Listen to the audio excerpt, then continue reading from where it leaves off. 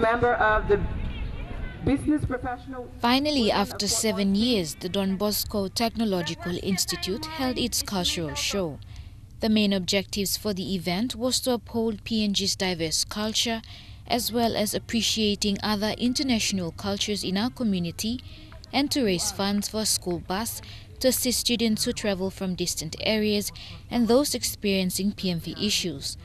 The cultural show started off with a presentation and parade of contestants from different parts of the country in their traditional attire.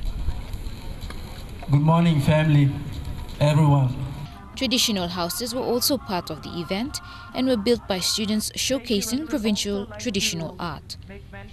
DBTI SRC President Brendan Kaita said the cultural show was a way for students to appreciate their culture as well as help themselves.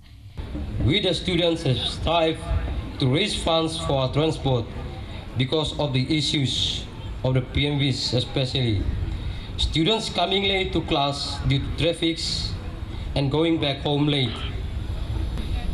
In order for us to solve these issues, we had to do something more concrete.